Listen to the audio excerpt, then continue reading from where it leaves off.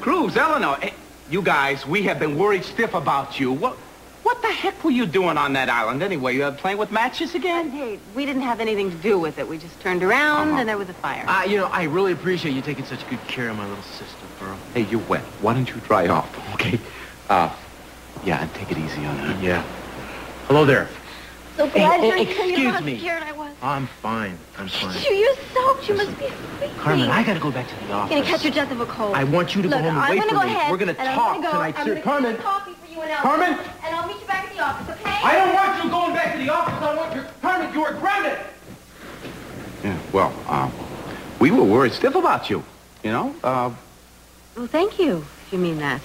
Just because things didn't work out between you and me doesn't mean that I can't still care about you. We've talked about this before, haven't we? Right. I appreciate it. You know, there was somebody else down here, as a matter of fact, just coincidentally, who was also concerned about you. Oh, really? Who?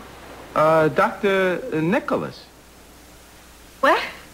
Yeah, he said he heard about your situation on the radio, drove right down, and I found it a little bit strange. I didn't know you two were the best of friends.